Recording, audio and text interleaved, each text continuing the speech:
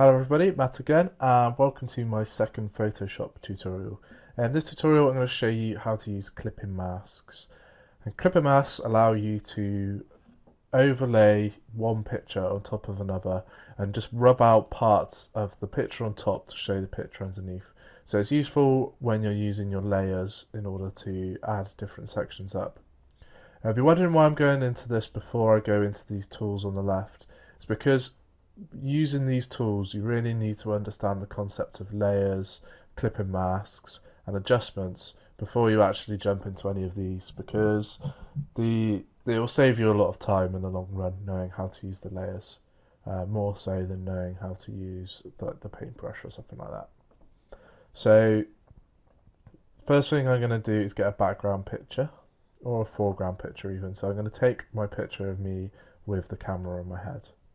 I'm not going to resize it yet, I just wanted my document ready. Next thing I want to do is get a backdrop picture, and I've got one of these downloaded, and it's just one I've taken off of Google. If you are taking pictures of Google, make sure when you search for something, so say you're searching for clouds, you go into images, don't just take any image from Google. What you want to do is go into your search tools, go into usage rights, and go for labeled for reuse with modification. What this does, it gives you a smaller amount of pictures returned, but they're all pictures that have been marked by people as having Creative Commons, so anyone can use them. Notice most of them are from commons.wikipedia.org, which is a Creative Commons site. So top tip, just make sure you're using labeled for reuse with modification, because otherwise you can get sued and stuff like that, and no one likes being sued. So back into here, I've got this picture which is of a snowy landscape. I'm just going to click and drag it on. I'm going to clip some bits off of it, so let's just put that like that and press enter. At the moment it's on top, so I just want to click and drag it underneath. I then need to position my picture here so that it's how I want it to be. So I want it to be a little bit tipped over and coming in from the edge. Probably a bit more. Oh, don't want to do that. Command Z to undo. And I just want it tipped over a little bit more. Once you've got your image into the position you desire, just press the enter. And then I'm just going to adjust it slightly because I don't quite like where it is. So let's just push it up there a little bit. And now we want to get rid of the background on this picture. We only want the picture of my head, because at the moment it just looks silly. I want it to look like I'm actually there. So this is where we're going to use a clipping mask, which is this button down here. I'm not going to press it yet, because first of all I need to define which parts of the picture I'm going to clip. Now there's several different ways you can select areas in Photoshop.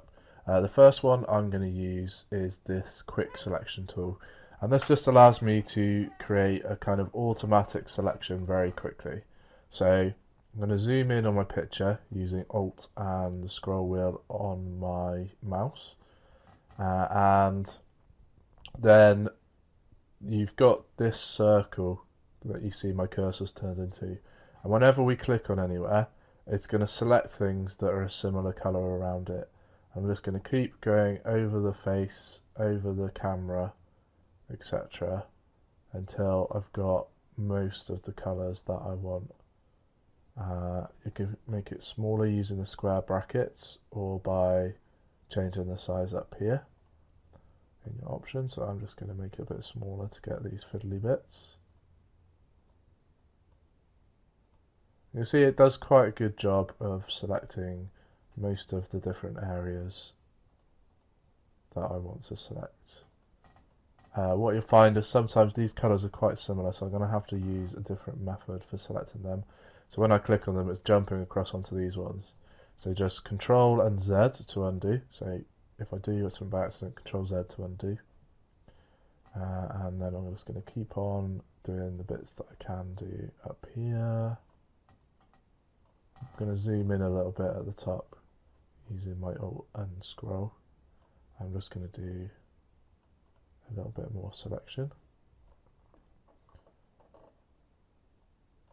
Just make sure we're getting all the bits in there. Don't worry if you go slightly out of the edges, because we're going to touch them up in a little bit and just capture as much as you can. Obviously, the closer you get it to the edges, the better it's going to look. Right, so down here, we can probably just capture that edge a little bit better. Oh, maybe not. There we go. We want to be able to capture this bit here, so whenever we click it, it goes off. So I'm going to switch to using the lasso tool. And what this allows you to do is just draw sections and select them. What I'm going to do, because I've already got a selection, if I just press Shift and draw it, then it's going to add to my selection rather than doing a new one. So I just need to keep drawing around it. Normally what I like to do is kind of rough lassos to start off with, just to get the main bulk, and then I can touch it up with slightly better lassos.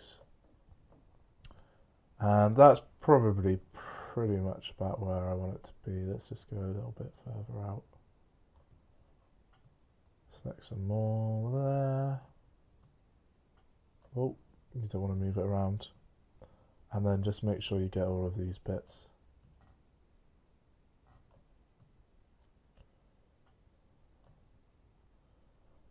If for some reason you've gone out of your line, say up here, say I've got more than what I actually want. So in order to get rid of this, I'm going to hold down Alt, and I'm going to lasso the area that I don't want to have, and it's going to remove it from my selection. And I can keep doing that for anything that I don't want in there. And that just cuts off anything that's been added in by accident. If we go up here, we can see we've got some that we probably don't want. Just cut them out. A little bit more than what we need. And it's the same as a lot of things on Photoshop. The more time you spend on it, generally the better it's going to look. There's quicker ways of doing it sometimes using the channels, which I'll come on into when in later tutorials. But generally your best bet is to use the lasso and the quick selection tool. Right, so I'm happy with that now. I've pretty much got my entire image cut out nicely. The next step is really simple. So we just click on this clipping mask button down here.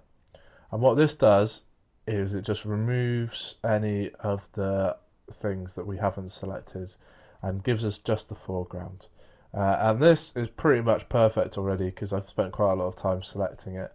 What you'll notice is on your layer tab, it's added an extra picture onto my layer. And this is my clipping mask. So if I want to be editing this picture, I need to be clicked on this selection here. If I want to be editing the clipping mask, I need to be clicked on the black and white silhouette here. And you'll notice that when I'm on this one, I've got colours in my colour section. On this one, I've only got black and white. And that's because in your clipping mask, anything that's black is going to be removed and anything that's white is going to stay.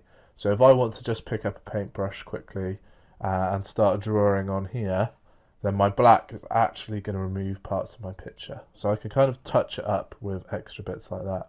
And if I remove too much, say, I can go back into my white and I can just put that in like this and add the picture back in. So you can do little details with this. If I want to take a couple of little chunks out of the top of my helmet, then we can just put them in like this. Makes it look a little bit more like I've been hit on the head. And you can touch up any of the bits on the outside that are messy, which I've pretty much done already with my selection, so I'm not going to do any of that. And that is how you would use a clipping mask. They're very powerful, they're very useful, and you want to get used to using them rather than just using the eraser to get rid of space, because you can always go back and you can remove the clipping mask, which is extremely useful. So any questions, please drop them in the comments below. And if you want an example of the file, then please click on the link in the description to the website, and there'll be a download link for all the PSD files. That's it for this tutorial. Thanks for listening, and I hope to catch you in the next tutorial after you've clicked that big subscribe button.